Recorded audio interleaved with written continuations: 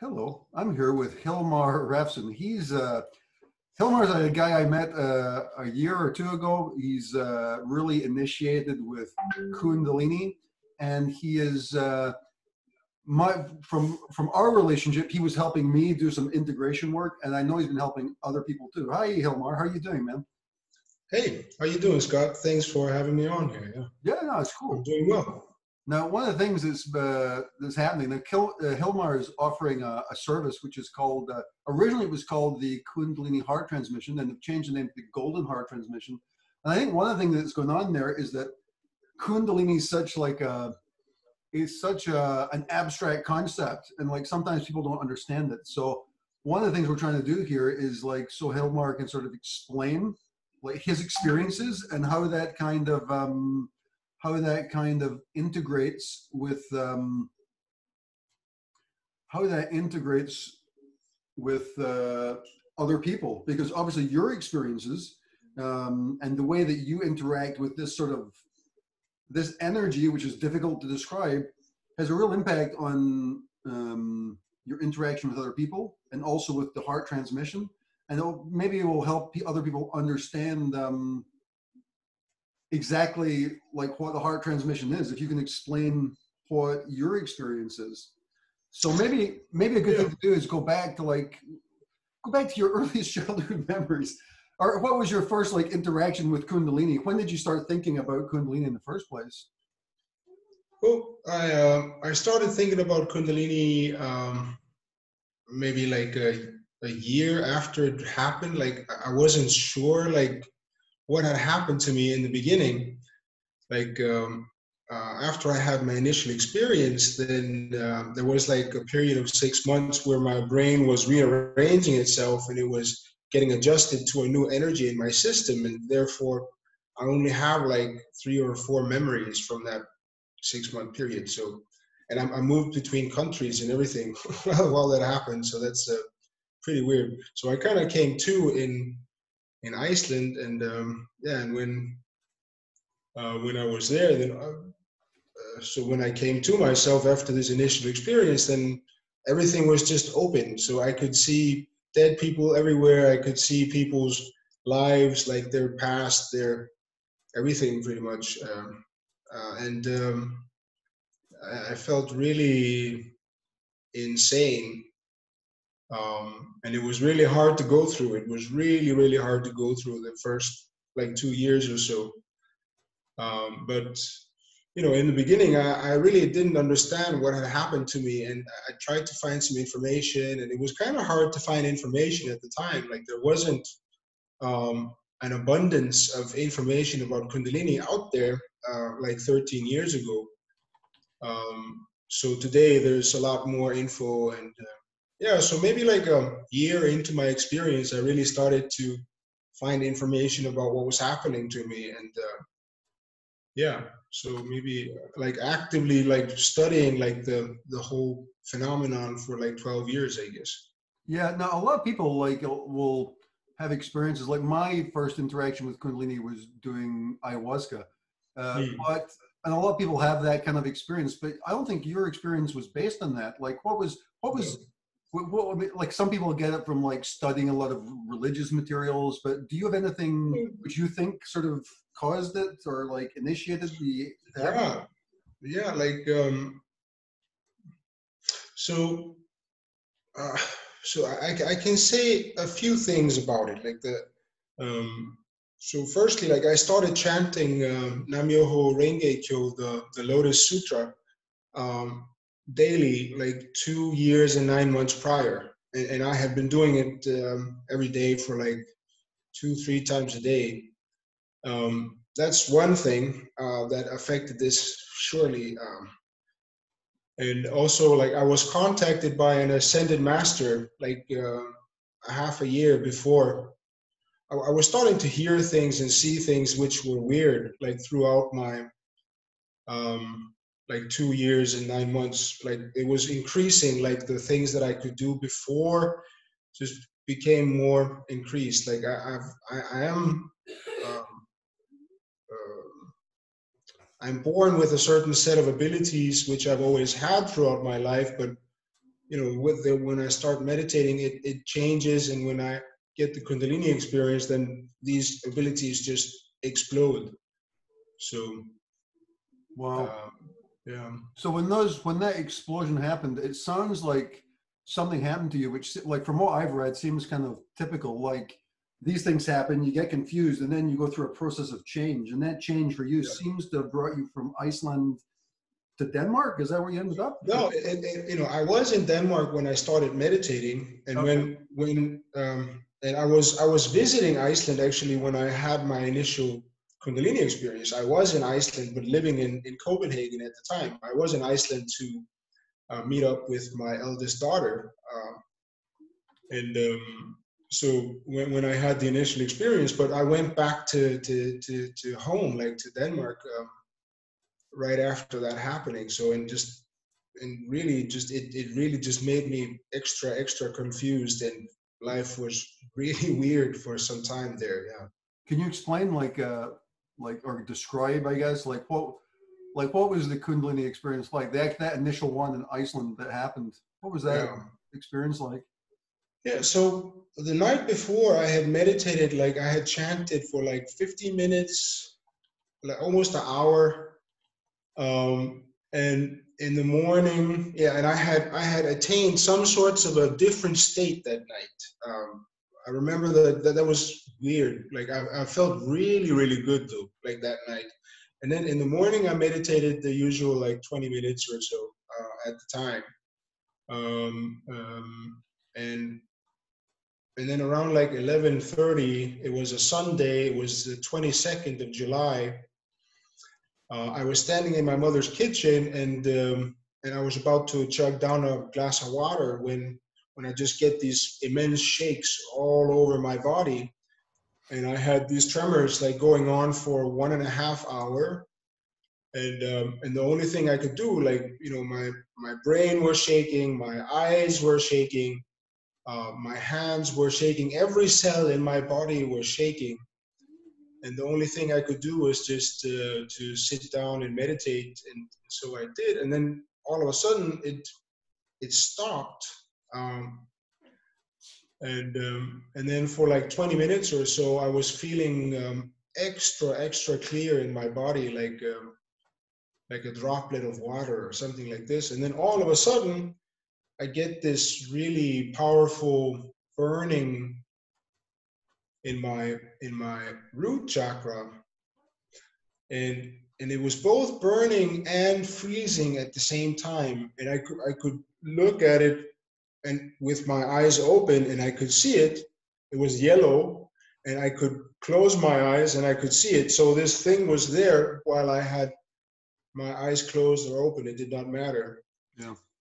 And then it just made itself wider and filled out the root chakra, and then it started crawling up my spine slowly, filling up every chakra underway. And I started doing like weird movements with my body to make sure that the energy might flow better. And there was like this goddess type being that was there. I could not see her, but I could feel her and I could hear her. Wow. And she was kind of calming me while this was happening. And I was like really there was like a part of me that knew that this was okay, but there was another part of me, a bigger part of me, that was really freaking out, like Yeah.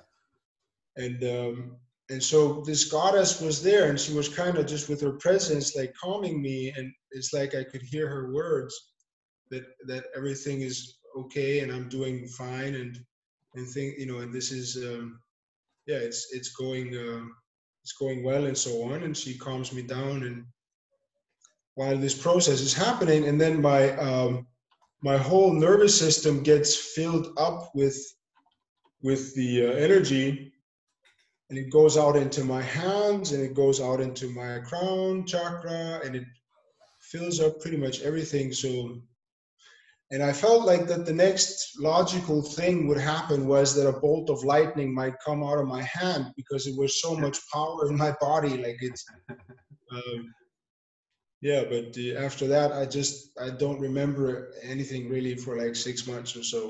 So Ah. Now, let me ask you a question, because wait, did you say for 6 months? You didn't remember Yeah, anything for 6 months? yeah, Wow. yeah. So this sometimes happens with people. Like I remember like reading about Eckhart Tolle, for example, and he said after he had his awakening, he basically just walked around the town for 2 years, sitting in park benches and just looking at Yeah. plants and flowers and just being aware of like the reality of everything, like as it's constructed. Uh, I find myself doing this sometimes, you know, just like you just look at something and you just see it as like this real like projection of pure consciousness. Um, Mm. so maybe that's what happened to you. But before we move on to that, I'm still interested. Like you said a couple of things there when you were making the description. One was you described this goddess. Did you have other visual experiences with that, or was it mainly was the goddess visual? It was more of a feeling, and it wasn't so Yeah, much it was visual. a feeling of her presence and a voice that I could hear. I did not see anything Yeah, like no. interesting. Yeah, I Mm. think when I had my sweep in Lima, it was similar. I didn't really see anything, but it was like feelings. It was like you Yeah. just it's like consciousness. You just know it's true because Yes, you right exactly. Yeah. Yeah. right. So for people who haven't had Kundalini but they've done like ayahuasca or LSD or something, you've got this feeling of knowing, and it's just because it's obvious. Like consciousness is Yes. pure, and you can see it, right? Yeah. Um, Also, you mentioned like this cellular awareness, like this cleansing of cellulars. Yes. Did you actually have an awareness at the cellular level? Because sometimes you hear people talking about this, like doing DNA activations and cellular activations, and it sounds for people who've never been involved with Kundalini, it sounds crazy. But did you have Mm. that real visceral experience that something was happening at the cells? Oh yes. Like I felt like that every cell in my body was shaking violently. Yeah, Like and I've had that happen like after this initial experience also like that I've felt like that on numerous occasions actually that my cells like that every cell in my body is vibrating like and somehow doing something at the same time yeah. and I've not always been without fear when that has happened like so it's not always easy to go through these kundalini different symptoms and stuff but So it seems like, you know, that was like your first experience, I guess. Now, over those yeah years, that was some time ago. So, that like, yeah you've had other like levels which you've moved up to yeah um, uh, over those years. And so, when you started, it was more just like an awareness, a general awareness of like consciousness and the connection of the body at a cellular level with consciousness. But then later on, what kind of awareness did you gain like in later years? Did that like advance a lot? yeah I'd say that um so like there are many different stages in the expression of kundalini in the body and through you like it's always like a therapy session on some level you might say so there's always the energy is always working on something it's always doing something the initial years like the first I guess yeah until 2012 then there was a change in my energy like before 2012 I had like sporadically like all of a sudden these sweeps up the spine like it came like in splurges it just exploded up my spine and it just filled up my nervous system and then you know and then the following days my awareness was heightened like my clairvoyancy, my clairaudience, my clairsentience, you know, all of the clairs, they are more or less activated by this, and then it just faded, and then the next explosion would come, and then it would get heightened, and then it would fade again, and that's how it was for like 5 years, and then I had this experience where yeah and that was really hardcore where I had like a full body orgasm and then two very powerful kundalini sweeps up the spine resulting in me and that's in the same day like um, resulting in me coming into a totally different state of being. And after that, then my Kundalini has been awake like 24 hours a day, and it's only growing stronger. So, and it's changing me on many levels and opening up loads and loads of different layers in the soul and in my possibilities here. Yeah. So when you started this, then you were meditating and stuff. After this Kundalini explosion, did you keep meditating, or was it not necessary anymore? well, I still meditate, but I don't meditate that often as I used to. Like now, it's more like maybe every other day or every third day or something like this, because it really, I don't need to meditate that much to get like access to immense amounts of energy. Yeah. But in the beginning, like the first years of going through this, I was meditating and doing lots of yoga, and at some point I also changed my diet, cleansed that up, and so yeah, that kind of came by itself somehow. Like, Now, what you're saying, you've got these access to immense amounts of energy, and I guess this ties in a bit with the heart transmission, because like in order to do some kind of like transmission, I mean, there's a couple of things which maybe people are curious about, because like if you're doing a heart transmission, one is what are you transmitting?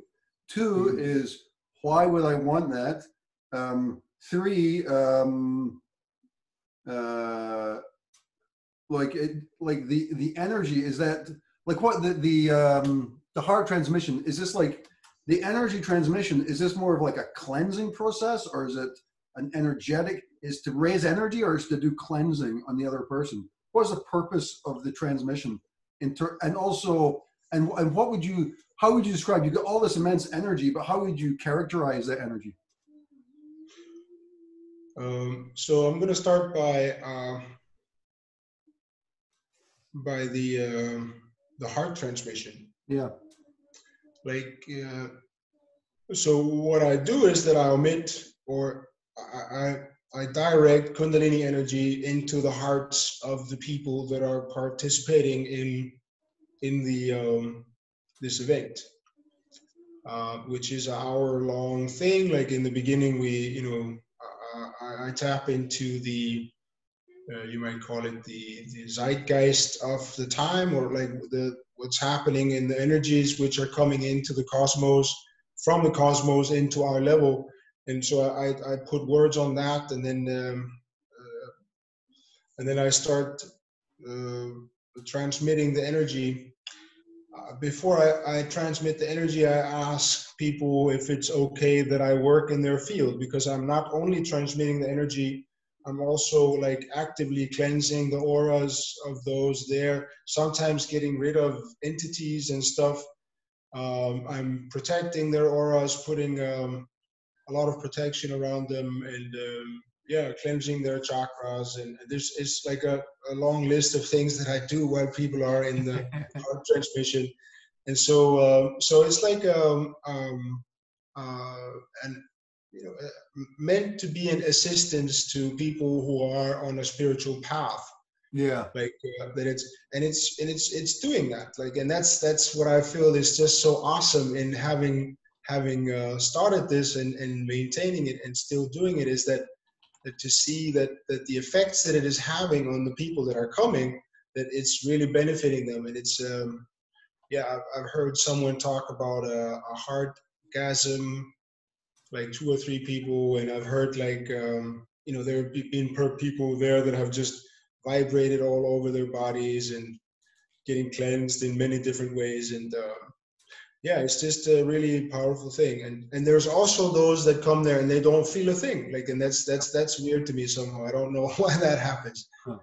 I think a lot of that sometimes just like individual sensitivity and openness to the experience too. Because some people, like you're saying, are more like spiritually minded, and they're actively like they're trying to engage, because these like fields of consciousness are they're very subtle, right? So and so if you're quite guarded and closed and you're not sort of, you might not actually feel it, which is interesting, because one of the things I was going to say to you is like how does it affect people? Like is obviously a heart transmission is going to attract people who are in a spiritual path.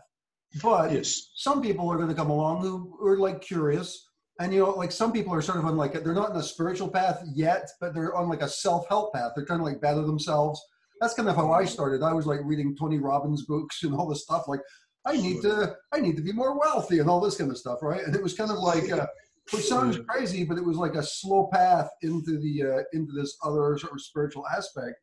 But I wonder if like when like some of these energies are so subtle that maybe it does affect people in subtle ways. Like for example, it always affects people, but the thing is that how does it affect people? Like yeah, you know, as I say, like most of those that come are greatly benefiting, and then there are you know, once in a while someone there who doesn't feel it, and then it's like that they are maybe they're focusing on other stuff, or maybe they're, you know, they're not used to having focus on these different levels, but they still feel that they get like yeah, a better well-being, or that they get like that it's soothing or calming, or like you know, creating more peacefulness in their system or something like this. That's usually what they say. But everyone that comes gets something out of it, and most are being greatly assisted on their spiritual path of those that are there. Sometimes, you know, now I think we've had like 2 Kundalini awakenings happening during, or 3, I guess. But I wow. don't, I never try and give people awakened Kundalini. I want to just have that happen spontaneously. If it's meant to happen, then, you know, then that's fine. So, Yeah. yeah. Now, one of the things that's interesting about all the stuff you're doing is you're kind of, it seems like you're kind of working with the Truth Dojo, right? You're kind of like an integral part of that now with Joshua and Katie, yeah. Katie, yeah? Yeah. So I'm not partaking in the Truth Dojo anymore, Okay. since like the Truth Dojo has taken a different turn. Oh, yeah, yeah. Okay. So for myself, like that's, I wanna stay on this spiritual line, which is very much for me. So Yeah, I mean, I think the Truth Dojo is more about sort of like, it's almost like more psychological, I think, in some ways, right? yes, And yeah, you're sort of more focused on just like pure energy kind of yes, stuff, right? yeah, you might say that, yeah. But yes, I have a really good relationship with Joshua and Katie, and yeah, I really love them, and we have a really beautiful relationship, and they're like really good friends of mine. Yeah. Yeah, they're nice people. Yeah. Now, when like you're saying, you're doing these transmissions, and some people are starting to feel like their own Kundalini experience is beginning. Yeah. Amazing. So what happens? Like you go to you go to a couple of heart transmissions, and then afterwards, like you start having these experiences. Uh, can people work with you after that? Like maybe people like maybe they start having good experiences, and they feel like you did. Like wow, this is pretty heavy, man. Now, Yeah. when you had your experiences, did you have anybody to talk to? Because that was probably Yeah. before the internet was a big thing. And Yeah. Well, and the internet was a big thing back then, but no, there wasn't anyone knowledgeable about Kundalini actually. So the only, you know, being Icelandic, talking to Icelandic people about this, then their way of describing this was, you know, an old way of talking about it, which was to be touched by God, and that's what they said that this was. Yeah, you're touched by God, and therefore so and so. So they had like a, but not really. No, not a lot of help. No, I what's can't say that. interesting because what you're actually saying there is that when we talk about Kundalini, it seems kind of esoteric and like it's from Yes. India. And like, why would I want something from India? Because I'm Icelandic, I'm Scottish, I'm American, whatever. But Yeah. what you're suggesting is that actually, even in Little Iceland, there's like some kind of tradition here. Like, Yes, yeah, sure. right? Like it's everywhere. It's everywhere. Like the Kundalini is just a word, but the energy is has many names. And so Yeah, I in mean, I think Christianity they I think call it like they might the call it Holy Holy Spirit. Spirit, right? Yeah, yeah, And this kind of thing. So, do yeah. you think it's like because a lot of people might Well, I mean, my experience with Kundalini is like I was never religious at all. You know, I was really turned off by the church and everything, and not into it. And I was really like rejected religion and and concepts from religion, even if they might be valid. I would just reject them. Okay. So I wonder, like, how that is that important? Is it important? Like a lot of people don't. I don't want. A lot of people might say, I don't want anything to do with religion. So is Kundalini connected with religion somehow, or no? Yeah, I mean, you might say that Kundalini is connected to religion in such a way that those that get Kundalini active are those that have the access points to the teachings which were meant to be in religions, which, you know, of course, got obscured underway. Uh, but yeah, I would say that the Kundalini is very bound to religion. Yeah, and Very like much so. people like But you know, of course, you don't have to be religious to be a Kundalini human. Like that's for myself personally. Like I'm a Christian Hindu with a Buddhist twist, doing yoga and meditation. Like that's, you know. So it's not like and I don't take it seriously. So but yeah, I saw or I read a book recently by Adyashanti, who's like a Zen Buddhist guru.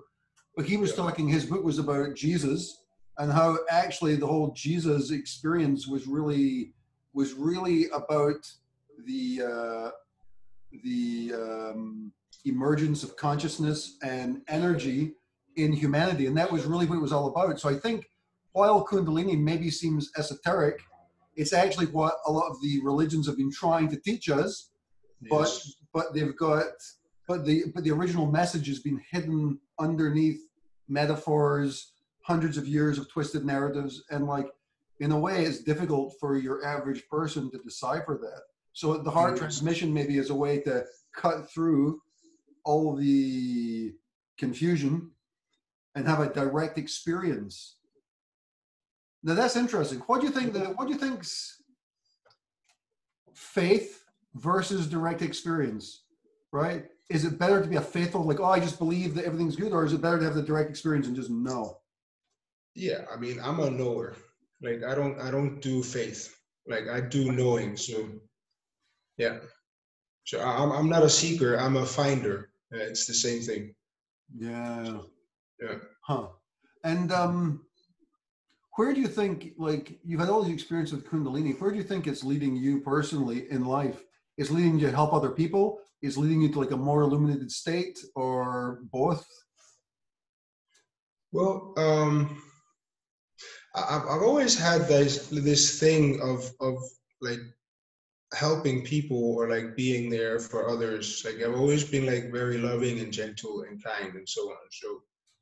So I can't say that it's creating that in me because that's always been there. But what I can say is that I have more opportunities to help people today than I used to. Because now, like it's I just read people's energies and I can see how they're doing. Sometimes I hear their thoughts and so on, and it's not um, yeah. And with that, then I can use those tools to help people. Like this, that's beautiful. And the transformations that come out of it is like amazed. I am amazed. Like I am you know really touched and humbled by being used in this way. And that's really how I feel. Like I feel that this energy and this consciousness is actually taking me over more and more. Yeah. Like I'm losing personality structure with time. Things that you know used to be very central are today forgotten. Yeah. Uh, and at some points, like the life that I've lived before is like feels like a story someone else told me. Like it's like an echo of something that used to be, which now is gone. So it's like um, it's really weird to go through these transformations, but it's you know I'd never personally I wouldn't be without it. So Yeah. this is what I came here for, I guess. I was talking to somebody the other day online, and we just met online, and she was telling me about like she's going through some difficult spiritual times, and she was saying to me, like, I need to be in my own power, and I'm a warrior against the evil forces, and very, very strong vision. But I wonder, like the way you talk, you're talking about like the sort of disintegration of the importance of this personal narrative, right? Where it's Yep. like you're not fighting against evil forces. You're just sort of releasing, like in a way, you're releasing.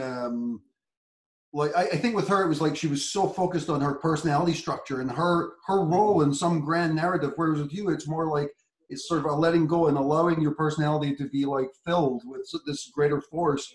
And it Mm. seems like a much more powerful and sane and healthy way of doing this. Maybe do you think like in modern society, and this is like in modern society, like people seem to be caught up with various narratives which are quite negative Yeah. about their lives and their role in the lives, and maybe part of the Kundalini transmission. I mean, not at first, but maybe part of the transmission when you start receiving this energy is to allow yourself to be touched by a force greater than ourselves and Yes. not grip on so tightly to the personality structure, right? Yeah. One of the things you did with me when we were working is we did like some work working through different stages of personality structures, talking about structures of anger, structures of shame, various other structures. And that's something people can work with you, because it's one thing to receive energy, but like some of these things you actually have to work through consciously, right? Sure. Like if when you have Kundalini active, and that's where I mostly want to be working with people is, those that have Kundalini active. Not that I don't work with people that don't have Kundalini active. I do that also, and I take great joy in doing so. But my area of expertise is Kundalini, and I do guide Kundalini people through the process, and that's very different from the one individual to the other. And there are like rules, or let's say there are laws in this that you can't really go around. Like when you have loads of energy in your body, then everything in your body gets loads of energy. Yeah.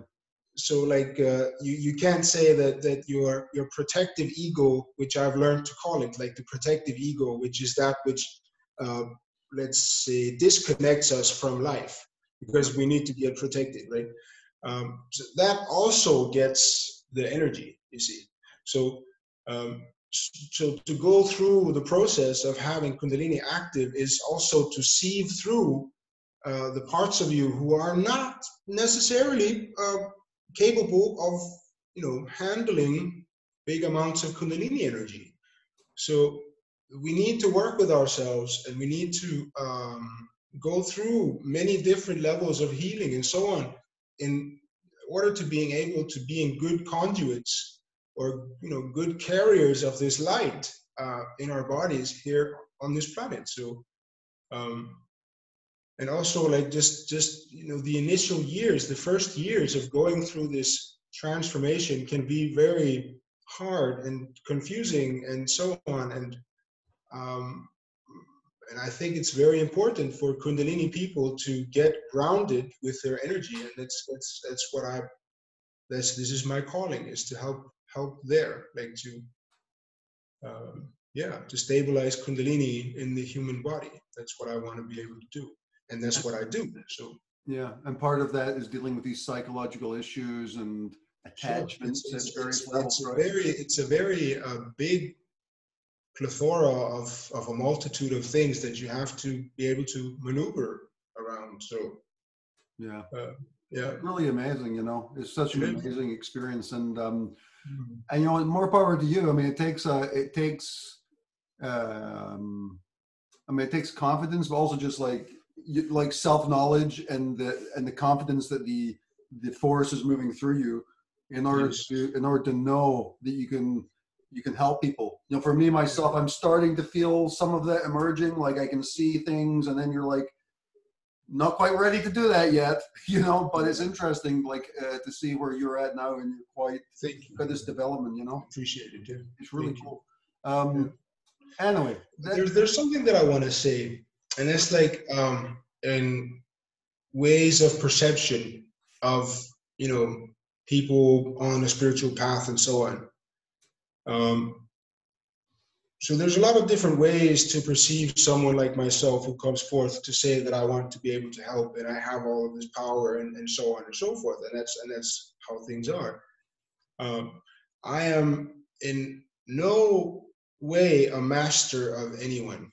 Like, I like the word guru, but I don't want it to be used about myself. The only reason why I like it is because the word gu means darkness and the word ru means light. So someone who carries you from darkness to light. And that's basically everyone out there, you see. Yeah. So there's like a world guru, and I really love that word guru. So I like the word guru, but please, you know, and not, you know, and I don't want to have anything to do with stuff like this. Like, if so, there's only one self here. And so to be a master, then you would have to have mastered that one self for yourself. And you can't master it for others. So the only master you can be a master to, or a disciple or whatever you can be a master to, is yourself. So I like to not play in these words at all. Like, I am a brother and I love people, and that's it. Well, that's my experience with you, because we've been talking for a couple of years now, and we just are like down to earth, none of this extra stuff about call me guru or whatever. It's just like, hey, brother, what's up? And always helpful and the whole thing. So I think for myself, like personally, like I'm still a work in progress, and no matter where you are on the spiritual path, you're always a work in progress. Right. So yeah, you always have a possibility to grow some more. You're always manifesting some more. So and I like to not be hiding anything when it comes to my progresses. Like, I want to be open with the people that are there, so that they, you know, can see that it's okay to have a progress. It's okay to be in your own processes. And no matter where you are, there's no need to act as if that, even though that you've had Kundalini for years and years and so on, you don't have to you know, be something better or whatever. We're just, you know, the Kundalini is pretty much the human inheritance, and in receiving the human inheritance, that's what we're doing pretty much. So well, it's some people do get carried away with those words like guru and stuff, but I mean, my experience with you is you've got like a pretty, you know, and that was like my first interaction with you, is you came to me like this like high level integrity, like you can't lie, you must always be honest and all this stuff, and I'm like, hey, hold on, man, right? But it was like this. But it was like the focus on like integrity, which I think is important when people are talking about gurus, because there's so many stories about people who don't have integrity, and it's good to know that somebody. And that was the subject we were on, yeah. And so I think it's good for people to know, like, my experience with you, while varied, has always been of absolute integrity. I can never say anything about that, you know, ever, right? So Anyway, I think that's probably good, Hilmar. I think it was really nice having a chat with you. I hope this opens up what's possible during the heart transmission. Now we call it the golden heart transmission. Yeah. Why did you change the name? Oh, because there's a lot of people that don't understand Kundalini, and you know, when it came to the event or the group, then a lot of time was used on explaining that. So it's like, and for people that's like, let's say too much, or they don't, you know, they don't understand what Kundalini is. So so instead, just you know, Kundalini, you can say that it's also golden colored energy, like so I said golden heart Kundalini, no, golden heart transmission. Or was it Sebastian, or yeah, I think it was Sebastian who made the name. It was really nice, actually. So, and the people that are interested, where can they find you? Is that on your website or? Well, I have a website. It's trueparticipation.com/the golden heart. Okay. And I also have a Instagram is Hilmar, no, Kundalini_Hilmar. That's my Instagram. And then you could find me on Facebook under Hilmar Rafnsson. Cool. Well, what I'll do is I'll put those links under the video, and people can hit you up to see what's cooking with the Golden Heart transmission. But Yeah. thanks for coming on, Hilmar. It's always a pleasure chatting with you, man. All right. And talk to you soon. Yeah. Yep. Okay. One love. One love.